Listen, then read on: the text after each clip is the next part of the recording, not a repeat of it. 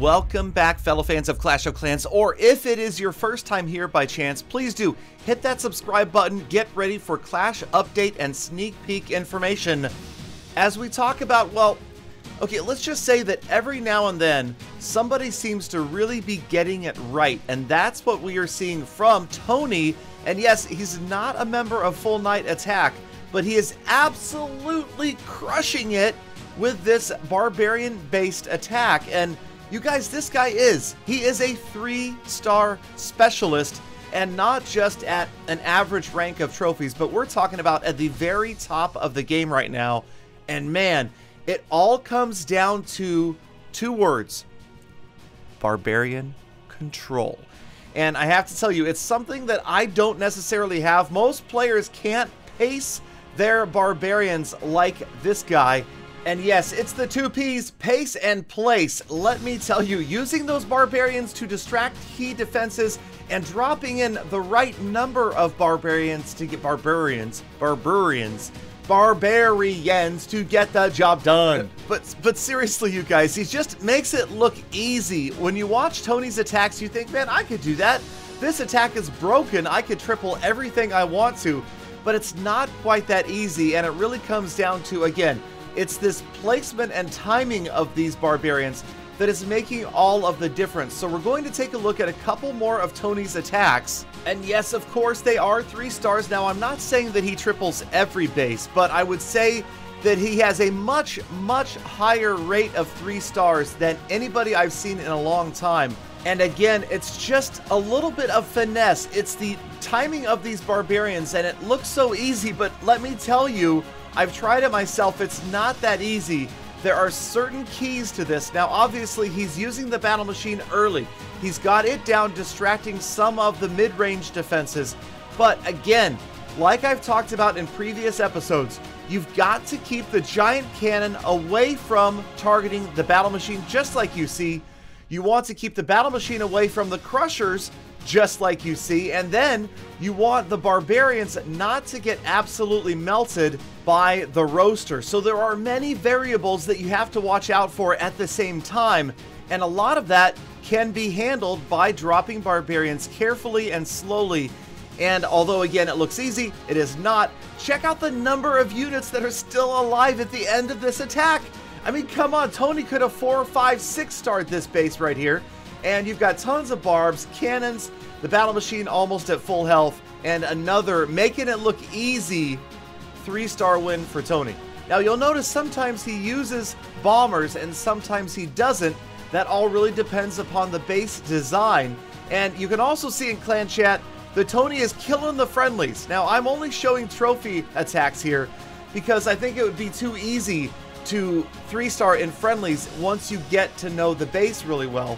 But Tony, again, doing it out in multiplayer for the real deal. And watch it, it's 1 Barbarian and 1 bomber.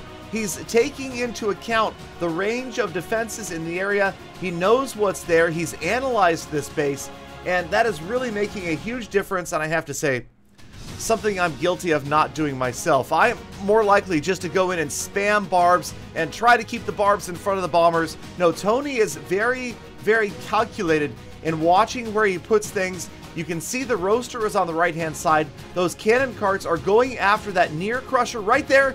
They're targeting the crusher, and although the battle machine is already in action, notice as the battle machine closes in, crusher long gone. Barbarians not getting annihilated by the roaster. They are moving around, taking out the builder hall. The battle machine is still up on the left-hand side, and now it's again utter annihilation. Lots of units left. Barbarians, the battle machine is just barely going to survive. This crusher, the cannon carts again getting in there to help out. They are still alive at the end of this attack. Yes, you can see it. No defenses remain, and you've got troops of every kind still up. There was a bomber at the bottom right of your screen as Tony triples 1 more time.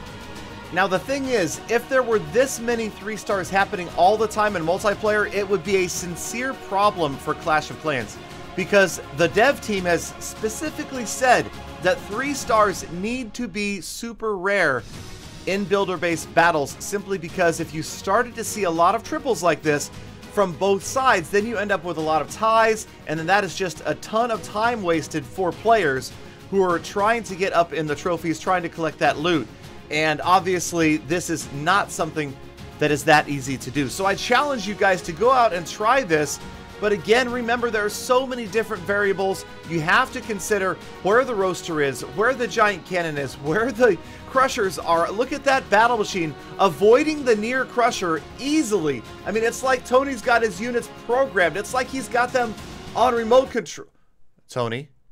No, but seriously, it's like he knows exactly where they're going to go. And that is part of this game, is knowing the pathing, knowing the behavior of your units, and knowing exactly how many of each unit it takes to get those structures down, even when under pressure. Again, you've got a cannon cart right there, taking out the final crusher. And again, not a lot of defenses left. Now, he's lost his battle machine this time, but look at that heroic cannon cart right there, working against the last defense. And in last stand, gets the job done. And that means it's only a heroic bomber that is going to finish out the 3-star. So we want to make this video 10 minutes, so let's go ahead and watch this entire... Okay, I'm kidding. We're going to fast forward it, and we're going to get through this. The video will be 10 minutes anyway. Who are we kidding, right? Okay. Not that most of you will watch all the way to the end. Will you? Will you watch to the end? You're here. You're like 2/3 of the way committed through this video. Will you stay? I'm guessing yes. I'm going to say if you're already to this point in the video and you haven't left yet, that you're probably going to stay to the end. That's just me. I could be wrong. Okay, I need to stop. That's just wasting. No, I wasn't wasting time. The battle was running. And now we're on to Tony's last 3-star of the day. I mean, this guy's got more 3-stars in his log than almost anybody I know, unless you are playing players that are a much lower level than you are. And as you can see, Tony is not. Almost every single base that Tony has faced right here is a fully maxed out Builder Hall 7, except for walls, which really don't matter that much when you have such precision that you can keep your bombers up pretty much the entire attack.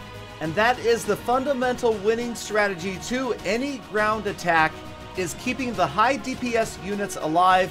More specifically, likely the cannon carts, but the bombers, a huge bonus here. If you can have them up late in the attack, they are going to get a lot of damage done. And oftentimes it is going to be that situation like you saw in the last replay, where the bombers have nothing to stop them. And if you got 1 or 2 of them left, you can finish out the 3-star.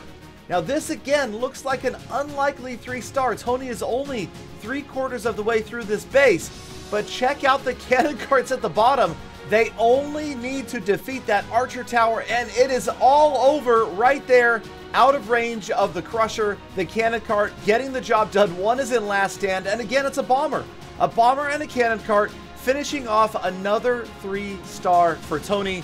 So thank you, Tony, for visiting Full Night Attack. Best of luck on your trophy push to the top of the leaderboards. And thank you guys for watching all the way to the end of this video. Let me know if there is some other strategy you would like to see, other video concepts that you would like to see on this channel.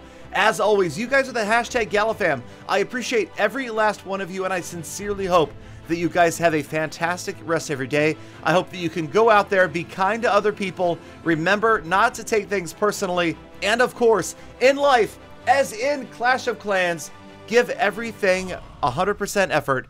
Make every attack a full attack.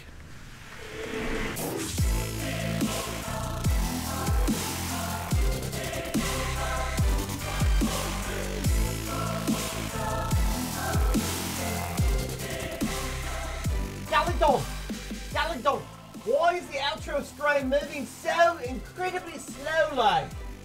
Are you trying to stretch this video out to 10 minutes? Galadon, you greedy... By the, what is that thing called? The flamethrower? No, the kettle, the tea kettle, the fart machine, or what is it? Gosh darn it! I mean, those big, beautiful bombers ballistically bombarding bases is no. Keep your pants up, keep your bombers up. It's the same basic idea.